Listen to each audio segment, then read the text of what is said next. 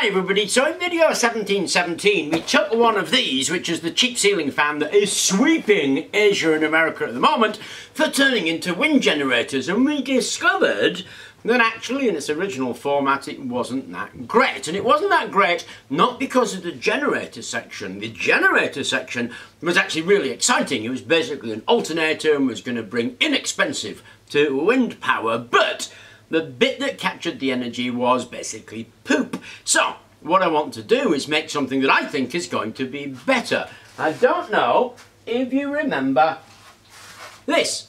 This is part of our Savonius wind wall. We made 10 of these, put them in a wind wall, and we generated some energy. If you look at one section, you can see it's made out of 2 discs and these curved bits, which are bits of rainwater gutter. Handily enough, I have 2 discs left over. So, this is a disc of, well, Americans know it as Sintra board, we know it as fascia and soffit or builder's board, and it's a product by Eurozone.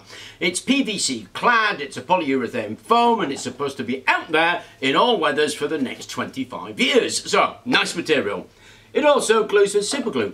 And I have some rainwater gutter left over. So what I'm going to do is take the inside of that fan that we took out in 1717 and then glue one of these to it, glue that to it, and glue a top to it, and we'll have an instant Savonius. And then we can take some measurements of it and see if we're actually getting something reasonable out there. Now, the world of wind turbines falls into 2 groups. Those who love vertical access wind turbines and those who love horizontal access wind turbines. And it's really like Lilliput. They argue about which end of the egg you should eat first, the big or the little. Truth is, the type of wind turbine you go for very much depends on your situation. There is no perfect wind turbine, whatever anybody tells you. So we're going to make a VAWT Savonius type, stick it on here, see what happens. So let's do some gluing.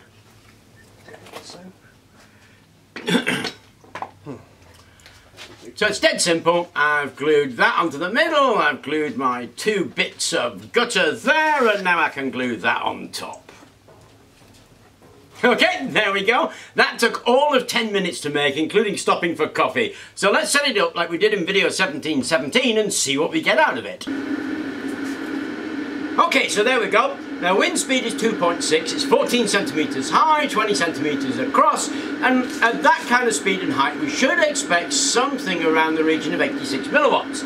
Now it's rigged up for amps, it's on the LED load, and we're getting about 2.93 milliamps, somewhere around about there. So let's rig it up for volts. And there it is, rigged up for volts, again on the same load, and we're getting about 12 volts or so.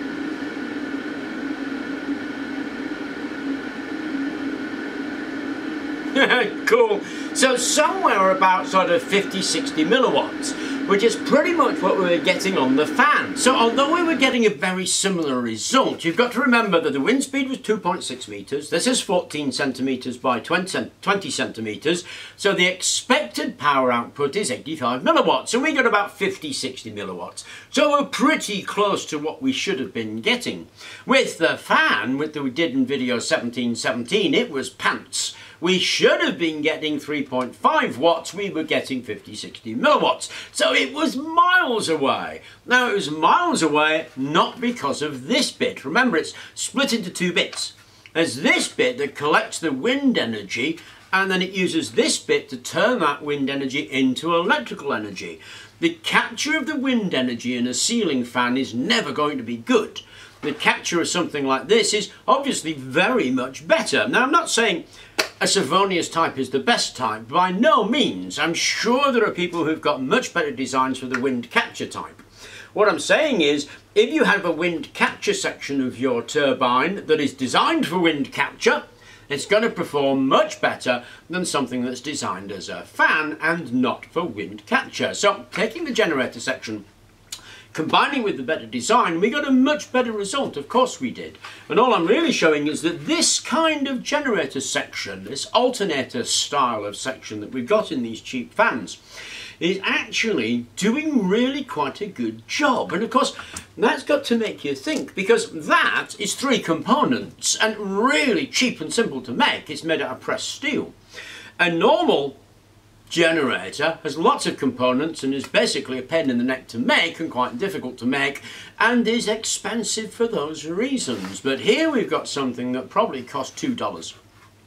It's able to generate a reasonable amount of output, and when we put this into a wind wall, we're going to get a pretty good output from it.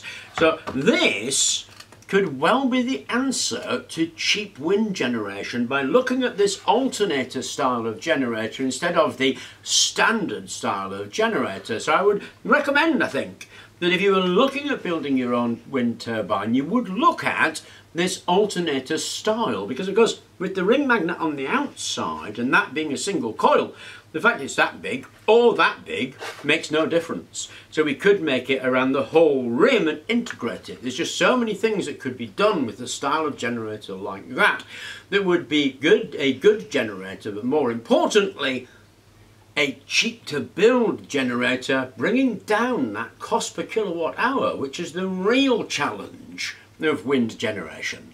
Anyway, I hope it inspired you. I hope that you've got some thoughts on what you might do with this. I would love to see what you're up to. Thank you very much for watching, and please do remember to like and subscribe.